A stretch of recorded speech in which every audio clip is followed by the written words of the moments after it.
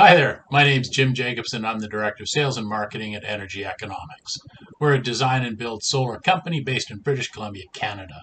Join us on November 3rd in Lisbon, Portugal, as we discuss challenges and opportunities to implementing agrivoltaic systems in Canada.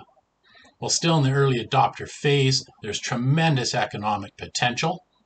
During the session, we'll discuss some of the challenges, including bureaucracy, the status quo, and big farms and big equipment, but we'll also look at some of the real opportunities, including dealing with climate change, the new generation of farmers, and innovations in the industry. That's at Agrivoltaics Europe, November 3rd in Portugal. See you then.